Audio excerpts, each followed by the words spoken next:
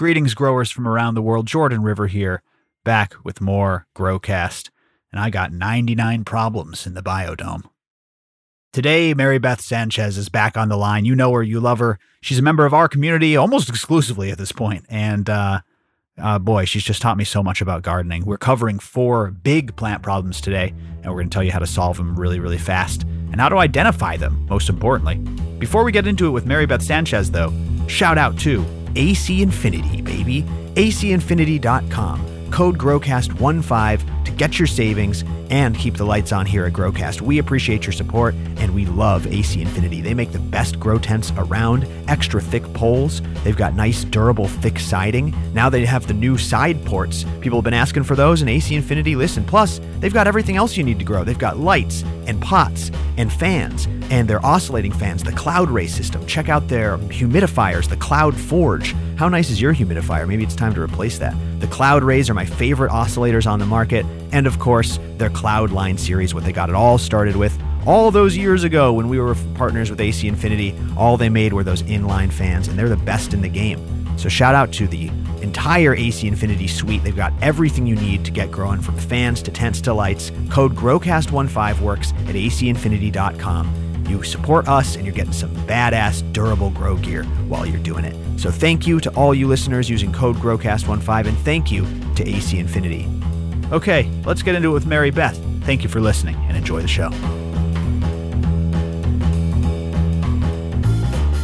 Hello, podcast listeners. You are now listening to GrowCast. I'm your host, Jordan River, and I want to thank you for tuning in again today. Before we get started, as always, I urge you to turn someone on to GrowCast. It's the best way you can help this show. Show someone the show, turn them on to growing, and see everything we're doing at growcastpodcast.com/action. There you'll see the upcoming classes like Pestapalooza, the seeds, the membership, and everything. I can't wait to see you inside membership. Speaking of membership, our lovely guest today is hanging out almost exclusively in our server, answering all sorts of grow questions. What an amazing model in the industry she is. She's a regenerative farming specialist, IPM specialist, GrowCast team member, and so much more. Marybeth Sanchez is back on the line. What's up, Marybeth? Well, hello, and how do you do? We're Howdy. having a lovely day out here in California. It's been raining. Now you're in Trinity and it's raining. We got to get the obligatory weather check. It is. But you know what? We're having off and on sunshine, so it's all quite lovely. It's not gloomy as it doesn't last all day. You know, it's almost like having Florida in the North Pacific. I love that Trinity weather. It's so nice when it's what you just described. The clouds roll in, and then it rains a little bit, and then it clears up, and then it's sunny, and then that Trinity weather is something special. Oh, the plants are loving it, boy. They're just jumping up. Oh my God, I spend the other half of the day pulling weeds because they're real happy. Got to get out there and weed. Let me tell you, it's they're that time doing of their year. part to cover the earth. You know, I quit hating them because they're just trying to cover the soil, but I still keep having to pull them up because I don't want certain weeds are extremely obnoxious, and others I can live with easily. But if they have stickers, I'm again them. You got to get rid of them. That's right. They're so prolific, those weeds. And our plant, our weed is pretty prolific as well, the cannabis plant. But we tend to challenge ourselves because as growers, Marybeth, we don't want to see a single problem throughout the whole run. We don't want to see one little speck. We don't want to see one little speck, one little burn, nothing. We want it to be perfect the whole way through. That's the only way that I'll consider a run successful in my obsessive compulsive brain. Well, I've noticed on the Discord, when people are asking questions, I'm surprised sometimes at the little things that they notice on their plants because they are really obsessively looking. I'm like, okay, well, this is good. This is heightened awareness. They care. I mean, that's for sure. Help. You can't say they don't care. So. Exactly. Because if you're not paying attention, trouble can sneak up on you. You've seen those pictures too. Oh, yeah. I mean, that is a good point. You know, today's episode, it's all about 4 big plant problems. Marybeth solves the plant problems for all the members. It's one of the amazing things about membership. You're in there every single day. It's like being on call for insurance in people's grows. It's amazing. I do have to call on someone sometime for help. I mean, listen, it happens. But we see these 4 problems pretty frequently, yeah. And one of them less frequently, but it's a devastating problem.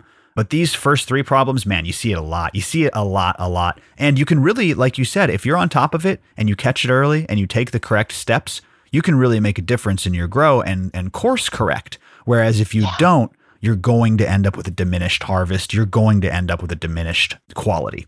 Yeah. So yeah, that's what I'm super excited about today. And you do this all day, every day. I can't thank you enough for being part of the Order of Cultivation. It is a pleasure. I love the group. Yeah. I mean, it's an honor having you on the team, but you are so dedicated that honestly, you just continue to impress me, Marybeth, all the time. It's an honor to be here. Thank you for your kind words.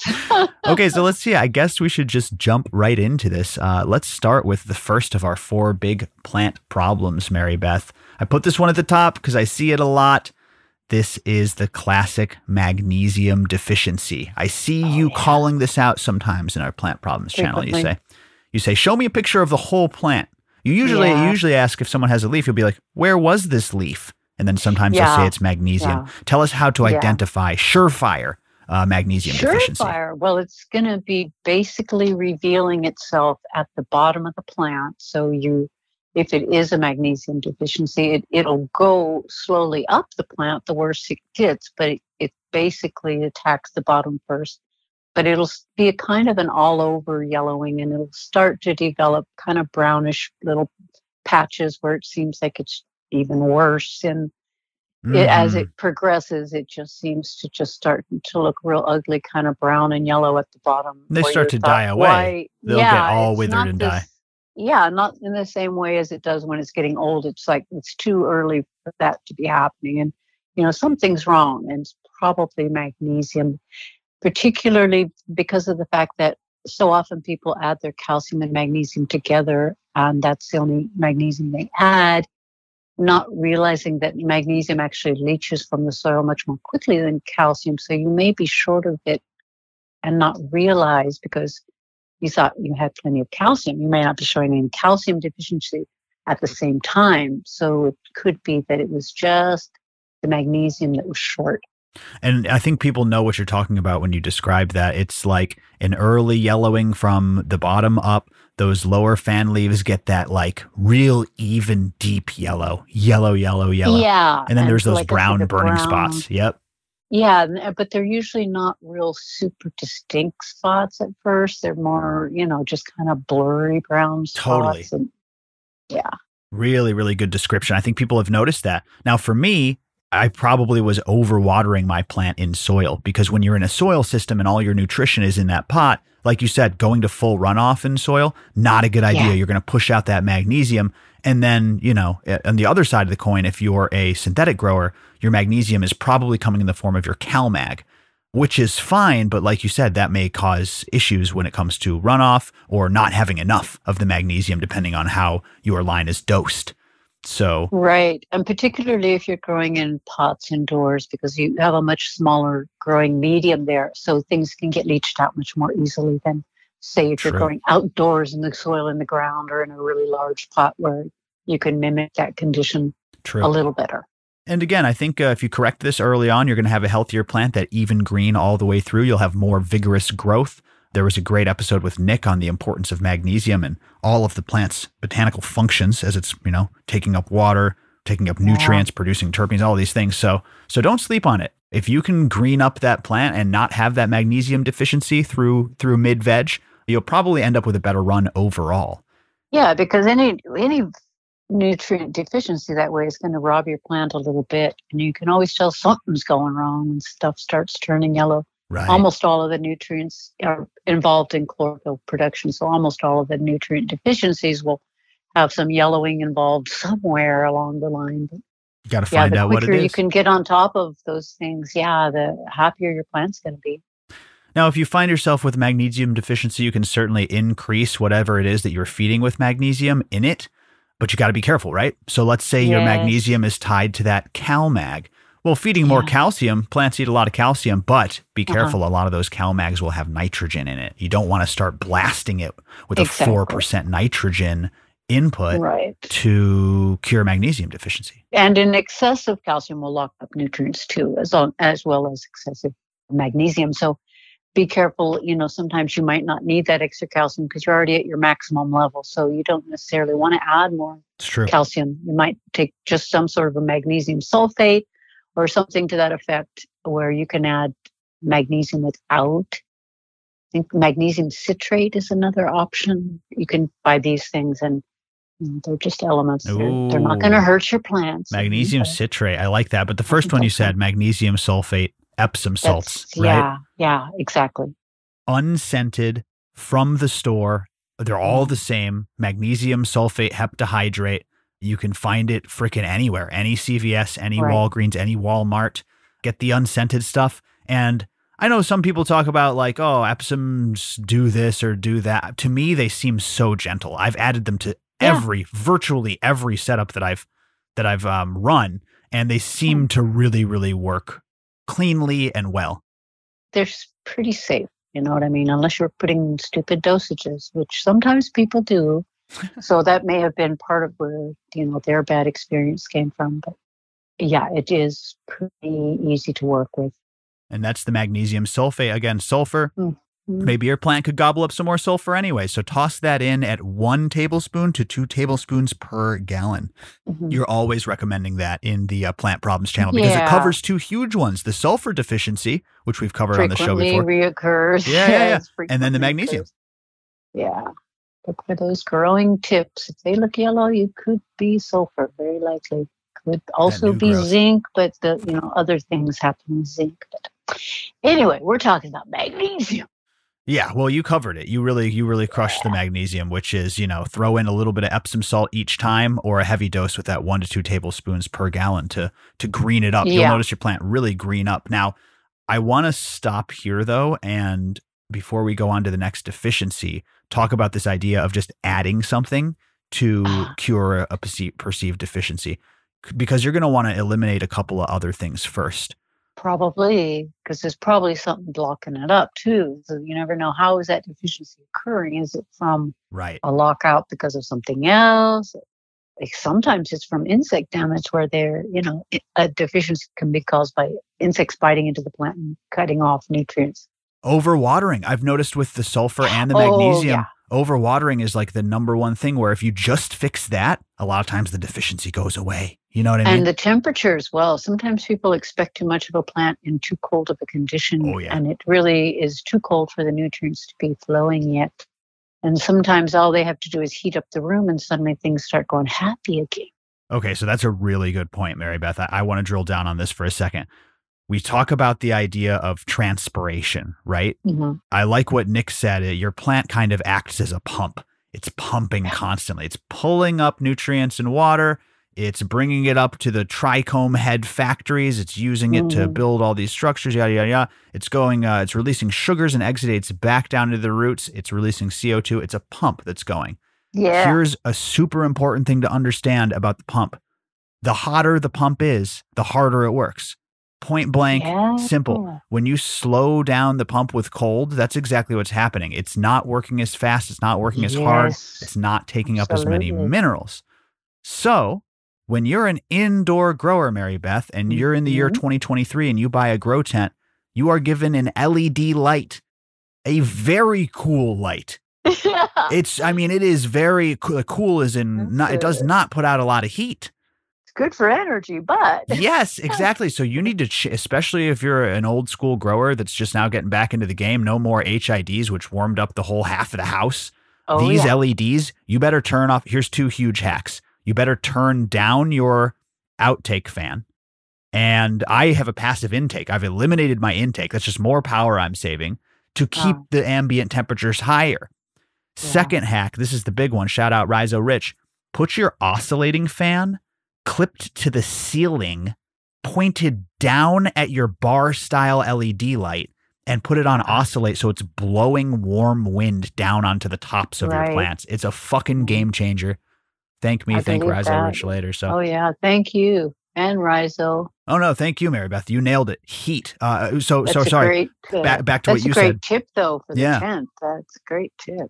But it's getting too cold. You might just be able to fix your deficiency by warming it up. That's a really great point. Yes. Yeah, because you might just start adding nutrient that you don't really need, and you'd still be deficient because it's still too cold. And Yes.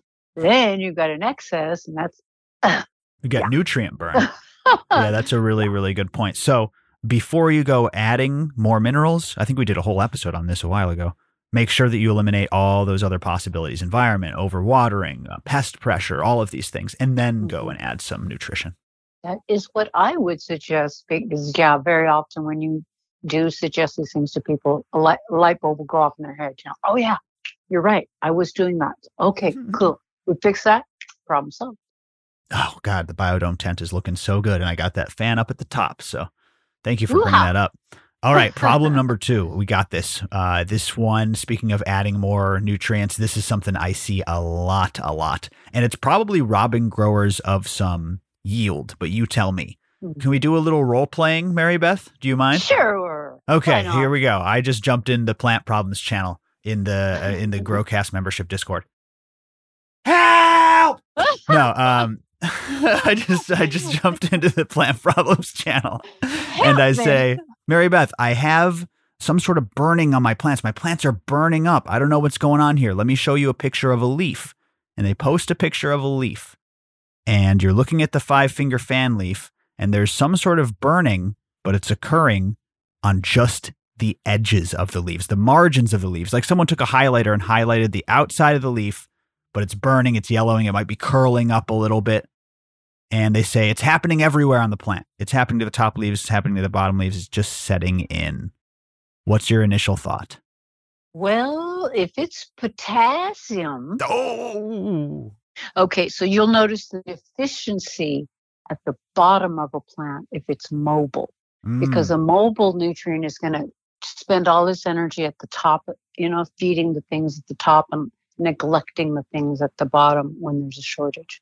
So if there's a shortage, you'll see it at the bottom where they say, screw the bottom, I'm going to the top because I'm mobile. That's interesting, because I guess I do see it lower on the plant, but I feel like I usually see potassium deficiencies in like the middle leaves. That's like, okay, but what you're seeing, if you look at it carefully, it's not really that it's lower on the plant. Those are the older leaves, because you know how they kind of grow in a rosette out of every stem. So, a kind of an elongated, stretched out rosette. So the older leaves on that stem will be getting it. The bigger leaves will be getting those symptoms before the younger, newer, fresher. Shit. That you just blew my mind. I've never put this together, because cannabis growers prune their leaves all the time. And sometimes they'll leave some of the older leaves, they'll pull some of and then you have new fan leaves, old fan leaves. You're saying higher and lower, but also consider older and younger. I've never fucking thought of that before. Yeah, because you see how the way it grows out and how, the older leaves, they just start getting bigger and bigger, but they're not necessarily so much lower on the plant as further down the branch, say, further down the stem. Because, the growing tip is always the smallest part, but then it kind of, well, you know what the structure of the flower is, but as the leaves get bigger, then you start seeing that marginal scorching. And that's the telltale sign. I see it every time. It happens in flower. What is it about potassium and the bulking of flowers or the building of flowers? Oh, they just want so much more of it then. Yeah, it is really important during flowering stage to increase that if you can. Otherwise, you will see these little signs of, I wish I had more. Plant will be telling you, I could sure use me some more. It is certainly demanded in high dosages, because I see it all the time in like bulking. And, it starts to scorch up, and I think you could get more yield by applying some more potassium. Yeah, and it's really important to the production of the resins. So if you don't have much potassium, you're not going to have much goo. If you like the goo, you want that potassium level at your max. Yeah, that's absolutely right. It is a critical flowering nutrient, and you recommend, if you're low on potassium, of course, there are like these PK boosters that are oftentimes supplying the potassium. But the problem with those are they're so high in phosphorus. Sometimes they have twice the amount of phosphorus as the potassium. So I like what you recommend, which is adding something like soluble seaweed powder, which has no nitrogen, no phosphorus. It's got some micronutrients, and it's got, 12% plus potassium. Yeah. And sometimes you can find it with even higher levels of potassium, but it says to be constantly retested. And you can I found a bottle of nutrient before that was a 0020, which I thought was real good. If Oh, you that's couldn't cool. find anything else, that's a safe level. I wouldn't really want to go higher than 20. I've seen higher than 20, but I think any nutrient, when you're going higher than 20% on your levels, it's kind of, you're sort of playing with fire. Sure. It's not quite too crazy, but you know how people do. They buy the cha-ching and Well, speaking of cha-ching, that's why I like having the Epsom salts on hand and the yeah, soluble seaweed powder. These are yeah, cheap, you guys. These are exactly. cheap. You go ahead and you Yes, buy a bag of Epsom salt for, I don't know, $5.99 maybe. yeah, And you can go and order from Amazon, even just order off the internet or your favorite, down to earth, Peaceful Valley type website. Get some soluble seaweed powder. How much is it? It's like 12 yeah, bucks. It's like 17 bucks. yeah. Compared to the resin boosters that you can buy that are a small fortune, and just because they're advertised as a resin booster and not advertised as potassium. Yeah, exactly. And the dosages vary, but it's about like a teaspoon per gallon or a half teaspoon per gallon on a lot Hmm. of these soluble Yeah, seaweeds. So it lasts you. very small dosage. Yeah, Crazy. Super, super crazy. I like that. You're recommending those two things a lot because they fix so many things between the magnesium yeah, sulfate, they do. which is, magnesium deficiency, sulfur deficiency, the potassium deficiency with the soluble seaweed, and it even helps Hmm. with your micronutrient deficiencies if you're low on the Yeah, micros like iron and zinc and shit like that. Iodine true, and chlorine. true. Pretty interesting. I know some people are a little nervous about, well, what is in the ocean that they got the seaweed from, but normally it's all harvested up in Norway, and clean water and things are in the North Pacific and clean water. It's not I really haven't heard of any sources that are in some toxic wasteland around the United States, at least. I just, I wouldn't be so super overly concerned about that. Sure. So, like I say, if you are, God bless you, go out of your way to find a place where you think the source is good. But I don't have any troubles, with the plants that I've used these things on. I think that you nailed it, which is apparently the highest quality kelps and seaweeds come from the North Atlantic. North Seas, yeah. Yes, Hmm. they're Particularly the Norwegian, yeah. I want to say that the process is cold water harvest. I could be wrong about that. Hmm. And Oh, yeah. it's something like cold water harvest, cold pressed, and it's Norwegian, like you said. And they tested these Uh-huh. things, and they were super super low, and everything you're worried about, like the heavy metals. Correct. Yeah. They don't have that much pollution up in the North Sea. Yeah, that makes sense. And when you look at these products, they're almost always from the ones that I've seen cannabis facing, like for instance, Yeah, a exactly. maxi crop. They're not a Yeah. partner. I don't know anything about them other than the fact that they're a big Right. one and they're from there, for instance. Exactly. And it's affordable. It's Yeah, not that, especially when you realize it's long lasting. I mean, it's a dry powder you put on your shelf for years and years. It's not going to expire. You're not going to be wasting your money with it because it really, a little bit goes a long way, and it is effective yes. quickly because it's super soluble. Right in the name. I just don't see a fuck ton, forgive me, of nitrogen deficiency running at least through our server, when you're using a good soil or a good bottled Mhm. nutrient line, or phosphorus deficiency. I like the idea of having magnesium on hand. I like the idea of having sulfur and potassium on hand. Mhm. Between the soluble seaweed powder, the Epsom salts, and my Demeter's Destiny, which is like a liquid bone meal, it's like a Right. calcium and a tiny bit of phosphorus. I Uh-huh. mean, anytime I run into a cultivar that's a little bit picky, I'm reaching for one of those products. Yeah. You know what I'm saying? Oh, I used to use the liquid bone meal, and it reminded me of Pepto-Bismol. It It does. It does smells smell like Pepto-Bismol. like Pepto-Bismol. Yeah, the calcium chloride in It's probably really the same ingredients, because they'd want to settle acid with calcium, wouldn't they? We just don't know what they're putting in that yeah. Pepto-Bismol. Or is it calcium It's chloride bone or is meal. it yeah, it is bone meal. It's gypsum, it's drywall. Or is Liquid it bone. calcium bicarbonate? I think it's calcium bicarbonate, I I don't believe. know. Yeah, that's interesting. Now, you said something a long time ago I'm going to bring up again on this show because it's really, really cool. It's always stuck with me, which is the general rule of thumb that the suffix ATE, like calcium phosphate Correct. or Yes. magnesium sulfate, lends to Yeah. the idea that it's probably uptakeable by a plant. That is so Yes. cool. A plant and a mammal. That is wild. Uh-huh. I mean, it makes sense. 8. It's easy to remember. But Yeah, see? I ate it and I lived. I've been looking at vitamin bottles since you've said that. And I've been like, Correct. oh, this one I could crush up and put in my fucking pot if I wanted That's to. right. Yes, you can. Super So, like I cool. say, if you're in a pinch and you need some zinc now, might have it in your cupboard. You know I what love I mean? And usually, like, you don't need much in your body. Neither does your plant need much, but it's in that really soluble form. I always say dissolve it in a thing of water. Maybe 1 tablet per plant. If you only have a tiny plant, maybe half a tablet, something like that. But you can get away with stuff like that. It's so cool. Yeah. Very, very cool. And there you go. The first 2 problems you might run into, both related to nutrient deficiencies. Again, make sure that everything else is taken care of before you go adding minerals. But equally, make sure you've got some Epsom salts on hand and some soluble seaweed powder. It's like $20 at the end of the day, probably between those 2 things. And you're going to have your bases covered for a quick fix when you're running into a deficiency. Yeah. Thefoop.com. We got limited deals going on, everybody. GrowCast 20, that's 20% off at thefoop.com only for the rest of June. You got a few days left, plus free shipping. I think it's on orders over $50. You get free shipping, 20% off with code GrowCast20. Go and enjoy the deals at thefoop.com. Certified organic nutrients. I use them on my garden, indoor and out.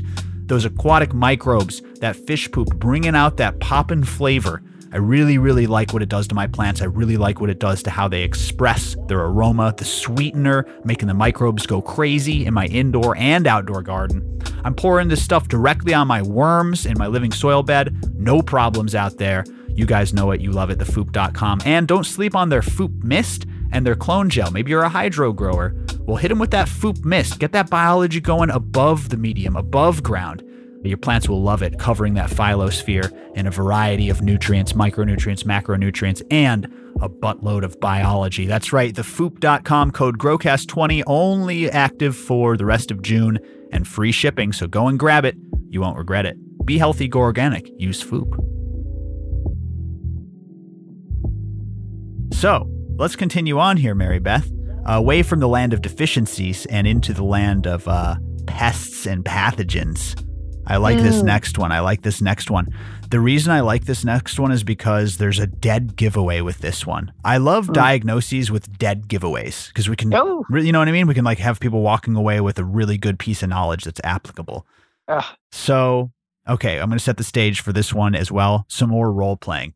Marybeth, help me. I'm in the Plant Problems channel. Can you help me? Okay. All right. Well, my plant's all fucked up. Its shit's all fucked up. And it's got these brown spots on the leaves. But I noticed something about these brown spots. They're dark, nasty. They almost look like they're rotting.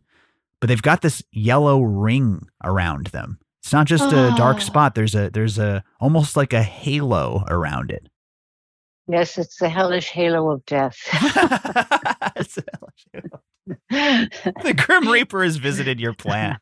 And it's a coming. It's a trying. I'll take you down. Well, yes, indeed. It is true. It is fungus trying to kill your plant. So you do have to and it is a powerful, strong, fast fungus. It's a fast moving, fast spreading, killing. You've got to get on that one hard. What's it called? What's its name? Don't Voldemort syndrome. Oh, this thing. Septoria. Septoria. Septoria. It does sound like, you know what? It does sound like Voldemort's arch nemesis. It is. I think he was part of House Septoria, actually, if I remember correctly. Septoria from Mars. Oh, it's stuff's nasty. It is quite harmful. It is quite fast moving, like you said, and it is easy to spread with water droplets. Oh, very easy to spread, especially outdoors if you've had a wet winter. But if you got your soil from outdoors where it got infected with it and you brought it indoors, and even then you'll have it indoors when things start splashing, it'll start growing up the plant. Ooh, okay. So let's talk about how it progresses and all of that. But first, like we said, the dead giveaway is you're looking at these leaves. Marybeth, you taught me to look for the veins when you're dealing with these fungal, bacterial, nasty pathogens. Important. Yeah. The damage occurs. Confirmation that if you're having a fungal issue, it's going to be destroying the veins. In fact, it often emanates from the veins.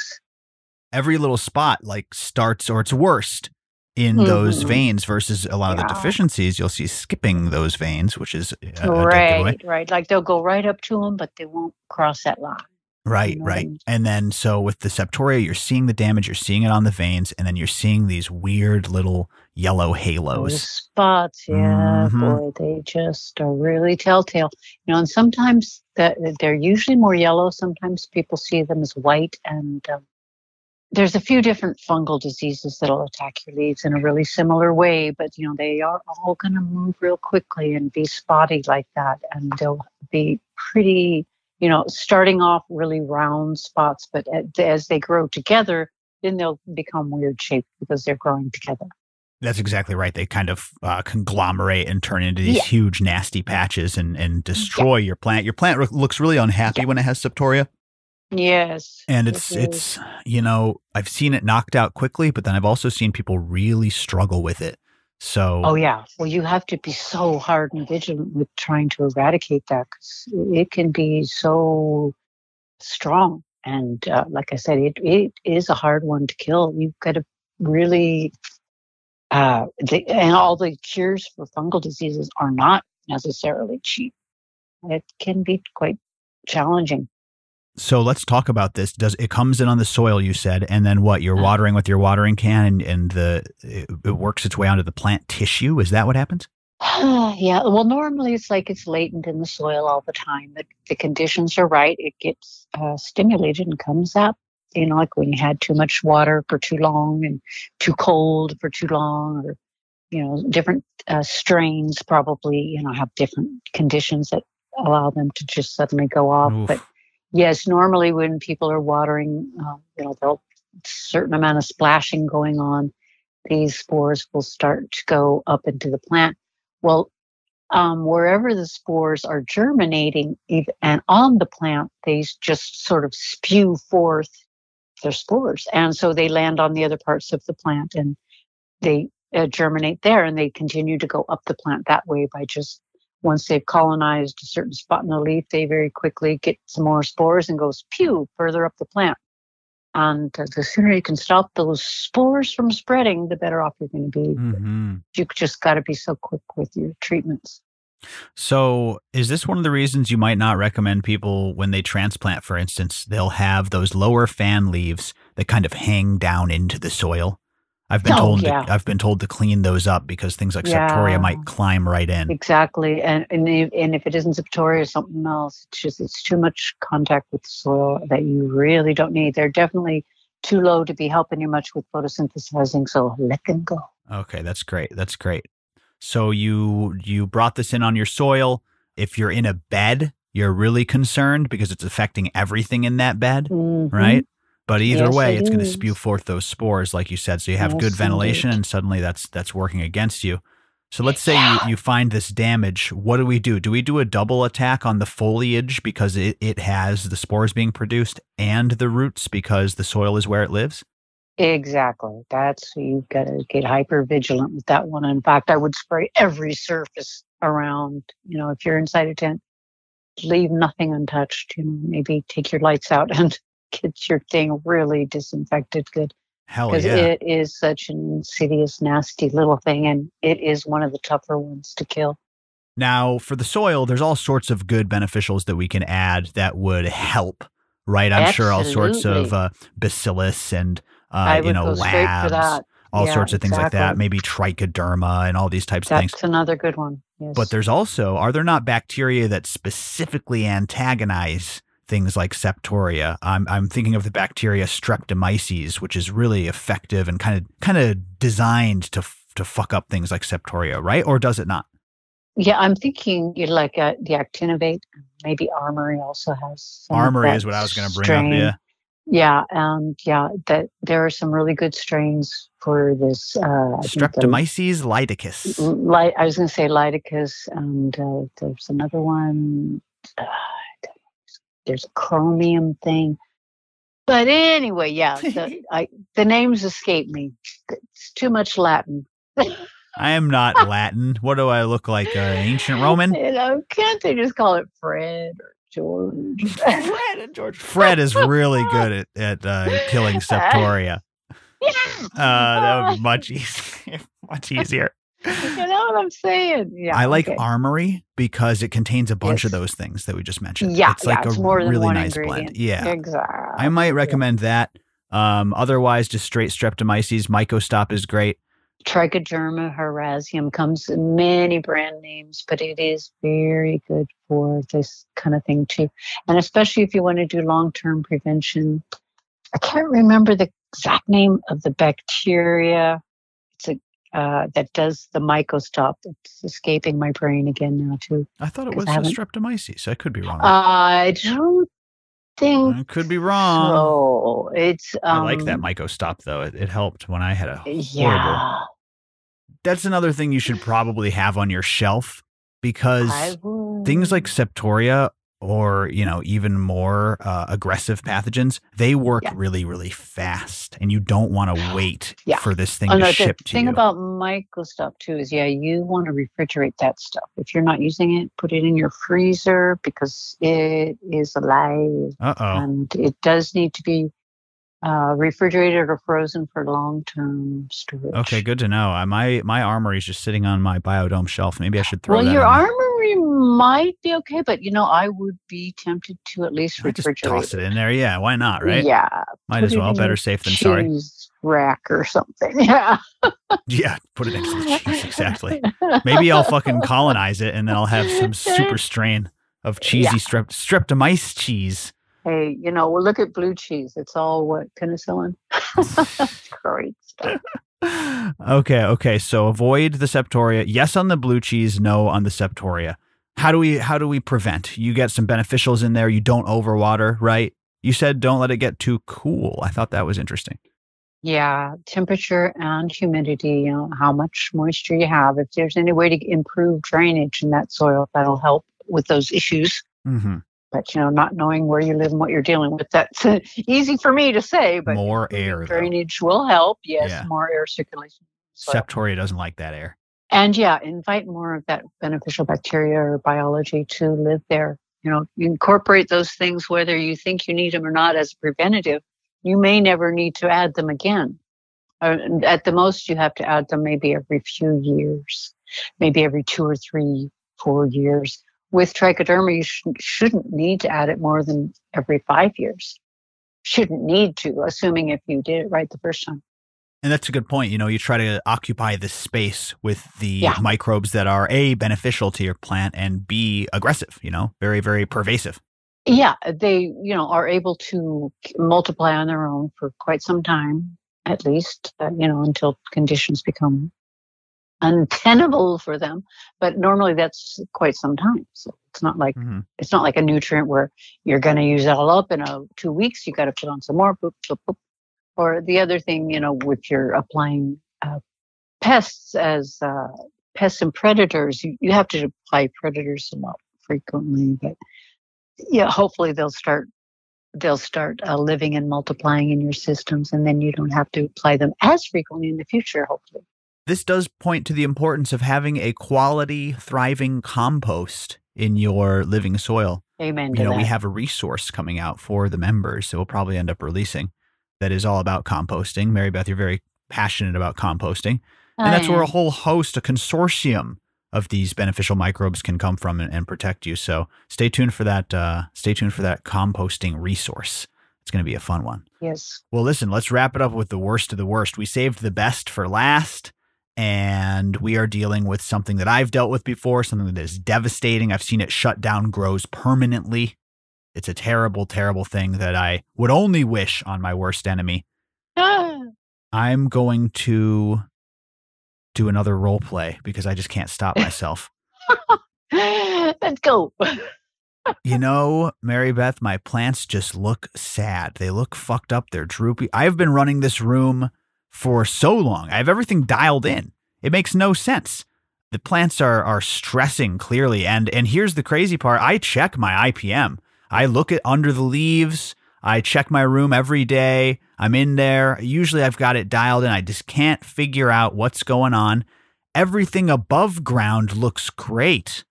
What do you recommend that I do? Well, you just gave it away there. It's below ground. Oh, no. You know that you must check the roots. You must see what's going on in your Okay. root zone. You're Okay. probably being attacked by a pathogen in the root zone, which could be Oh. fungal or it could be insect. Okay. So let's pause this role play. And for the first big takeaway, Marybeth, people don't check their roots as part of their IPM protocol. I'm guilty of this. Yeah. Check the leaves and you scope and and you spray, and then you never fucking crack open and look and see what's going on in that root zone. It's so important. It can be so sad and scary when you see those little things infesting your root zone. Thankfully, it doesn't happen often. It's one of the rarer issues, but when it does occur, it's like you said, because it's in, below ground and you're not seeing it. It usually gets way out of hand before. Yes. But there are the preventative measures that you can take to try to ensure that it never does happen to you. Well, I want to say first, before we get to our deadly problem, another thing is when you're checking out that roots, if they look dark and they stink, that's a big no. There's a root rot issue right red there. Flag. Right. And that's not what we're talking about right now. But that is another reason to scope your roots. I don't know, once a week. I mean, you just get in there gently and check them out. But back to the role play scenario. I crack open my root ball and I see insects crawling all over my roots. Still not quite time to panic, but if you couple that with sick plants and everything else is okay, you're probably in trouble. You're probably in huge trouble. Yeah.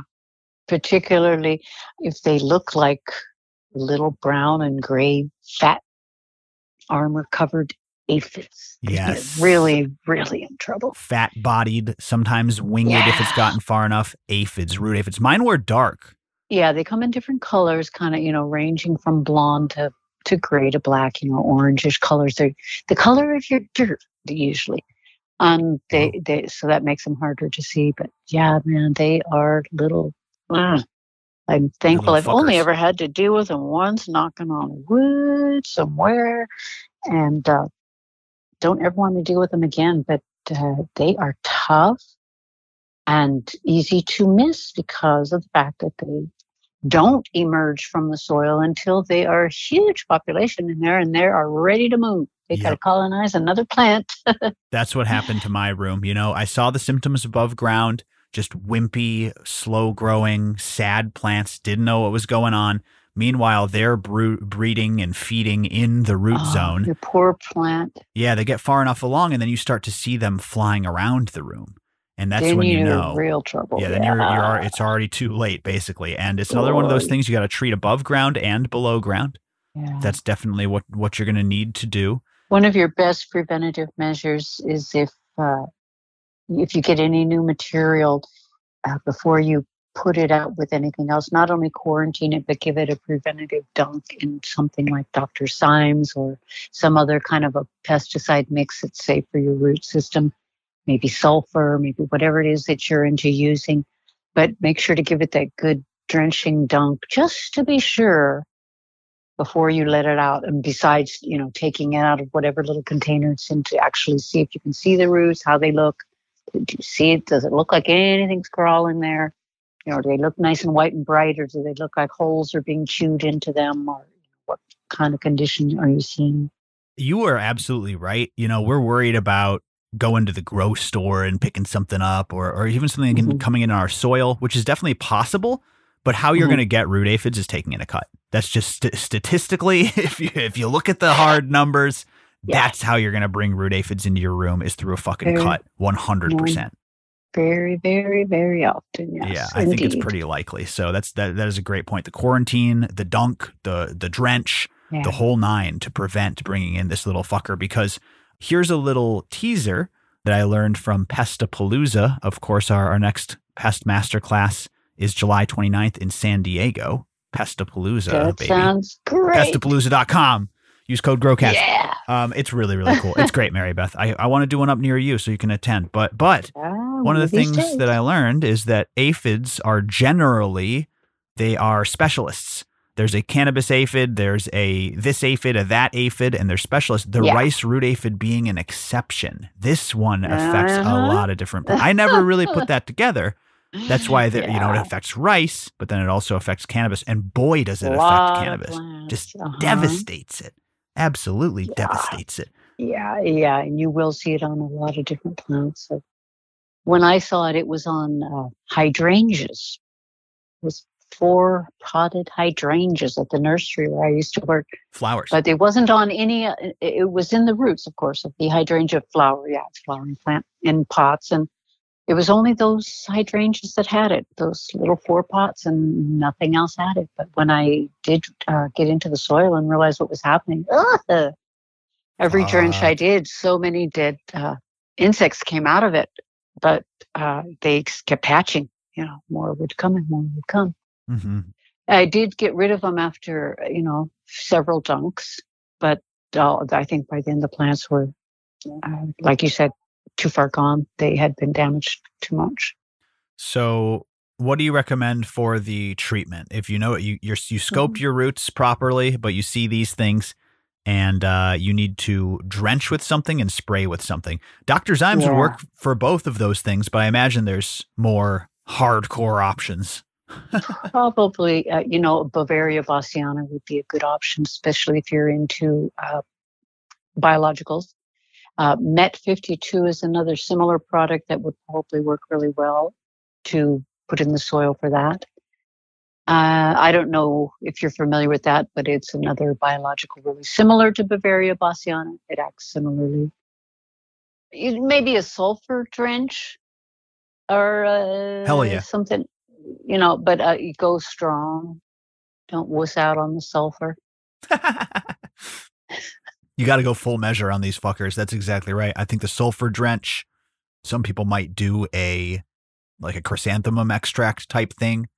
Oh yeah, the pyrethrins can work on this. Pyrethrins, it's another thing. Well, sulfur too can be really dangerous if you're careless with it. Yeah, it depends. Pets and things. Yeah, you can kill cats with that chrysanthemum, that pyrethrin. Keep it away from your cats. It dissipates all quickly. All of the mammals and the fish and everything. So yeah, you have to be very careful with that. But it does affect you. It's very effective. So yeah, when you've got a real hardcore case, you might want to whip that out. Just be careful with it. Mm-hmm. Yeah, I would say that it's time to go nuclear. And then the rice root aphid is across the threshold of full reset, in my opinion. I'm not going to reuse that soil. Use that soil. Yeah, no. fuck no. I would definitely not. Full reset. That soil. No perpetual harvests after this. You shut down your fucking room and you clean the shit out of it. Honey. Yeah, that's right. Get very clean. I don't know why I'm so foul-mouthed in this episode. I'm passionate about it, okay? I've been there. Very. I did a hardcore reset and I was able to continue on. Now, before you go from this episode and you start freaking out every time you see a flying insect, I would like to leave you, dear listener, with a tip on distinguishing the difference between a fungus gnat and a root aphid. You don't need a microscope. You don't need to get up close to those roots. You will be able to spot from across the room if it's a fungus gnat or an aphid. Do you know what I'm going to say, Marybeth? Are you talking about the flying adults? Yes, I'm talking about the flying adults, and I think you were the one who told me this. Well, I know that on the fungus gnats, they hang their legs down. They got the long legs that hang down, and they got that Y-shaped vein on their leaves, and they hang out only on in the wings, canopy. Yeah. Really, yeah. On the leaves. I'm calling their wings leaves. Well, okay. I mean, what are the wings of insects other than their leaves? That's really exactly. I mean, God, leaves are just the wings of plants. If you think about it. Yeah, I mean, God. Oh, bear with me, people. No, come on. Speaking of the senility, there's something you're missing here. I think you were the one who told me this. You don't have to even get up close. Remember? Their flight pattern. You told me that they fly differently. The fungus gnats fly like a mosquito. They go zigzag patterns. The aphids fly in a straight line, like a fucking plane. Yeah, they're on a different mission entirely. Yeah, they like the fungus gnats just hanging around, dropping eggs, looking for some pollen and nectar, just lollygag the day away. They got not a care in the world. Yeah, making no sense. It's not going anywhere. They got no place to go, nothing to do. That aphid's looking for a new colony. They're going, I'm going to point B. I'm looking for a new home. I'm going to start laying eggs immediately. and populate this new earth. That's exactly how I knew something was fucked up, because I walked into my room and it was a grow room, and something flew across the room and I had to turn my head to watch it go zoom all the way across the room. And I'm like, well, okay, I'm not used to that. A fungus gnat flies like a gnat. It's like a zigzag and probably want to hovering go pattern. up your nose or in your eyeball. Totally. Just like trying to get at the carbon dioxide. Dumb gnat. Those little scum. Yeah, totally. The pea-brained little pieces of... All right, darn sorry. you. Getting rather aggressive on the gnats. No, that is a dead giveaway, is their flight pattern. And so if you see a flyer... I'm buying that story, though. Yeah, that's for sure. I thought you were the one who... I'm stoned, too. They have a... Yeah, those aphids have purpose, whereas those fungus gnats are just killing time. Yep, that's absolutely true. So there you go, dear listener. Don't freak out just because you see a flyer. It's that fat-bodied little insect that flies in a straight line that's going to be the one that worries you. And check those roots. Always check those roots. Yes, particularly right around the stem is where those aphids are going to be. If you just can dig gently down your stem a little ways in, if they're there, you will see them. They'll be crawling around and making you very unhappy. Yes, that's exactly right. So this was 4 big plant problems and how to solve them quickly. Thank you for going over these. Of course, the magnesium deficiency, the potassium deficiency, the septoria, and the rice root aphid. I hope you don't get any of these, listener, but if you do, now you'll be able to identify them and fix them. Yeah, may you not receive any of these curses. Marybeth, thank you for always solving all of our problems, big and small. I don't think I solve them all, but I try my best. You do great. You do fantastic. Where can people find you? I know you're not even on Instagram anymore. You're just solely in my community. It's my greatest honor. Life easy. I'm taking my life easy. You know what? I'm at that age where now I can get away with it. So I'm in Discord because I like it. Oh my gosh, you rock. You absolutely rock. We are making some big improvements, some big changes to membership. If you guys want to check it out, growcastpodcast.com/membership. Come and hang with me and Wolfman and Marybeth and Rich and everybody in there, and we'll see you there. Hang. Marybeth, we'll let you go. Thank you so much. Take care. And we'll see you next time. Enjoy summertime, Jordan. Thank you. I will. Take care. All right. Love you. Bye-bye. Bye. All right. There you have it. Marybeth Sanchez, the greatest. Stay tuned, everybody. Stay tuned. We've got all sorts of stuff coming. Pestapalooza. This is San Diego, July 29th. Go to pestapalooza.com. We're also looking for a venue for LA on the 30th. That might already be up by the time you're hearing this. So growcastpodcast.com/classes to see all of our classes. We're in Virginia in September for the breeder class. Those tickets are live. We are in Florida in October for Pestapalooza. Those tickets are live. I'll see you there, everybody. Thank you so much. Thank you so much. Stay tuned. I love each and every one of you. Be safe out there and grow smarter. That's our show. Thank you, Marybeth, and thank you for tuning in today. I hope your garden is thriving. If it's not, if you have any problems, join up at membership. Like you heard, growcastpodcast.com/membership will take care of you. Hundreds of hours of bonus content, members-only discounts, giveaways, Ask Me Anything live streams, and GrowCast TV, the best show in cannabis. Like I said, we're in San Diego for Pestapalooza. You just heard all the class dates. So other than that, just stay tuned, everybody. growcastpodcast.com/seedco. If you need yourself some of our lovely genetics, Rhizo Rich coming to Virginia, like I said, and otherwise, stay tuned. We've got some good episodes coming, and I'm honored to be able to teach you a thing or two about gardening. All right, everyone, I'll see you next time. Bye-bye.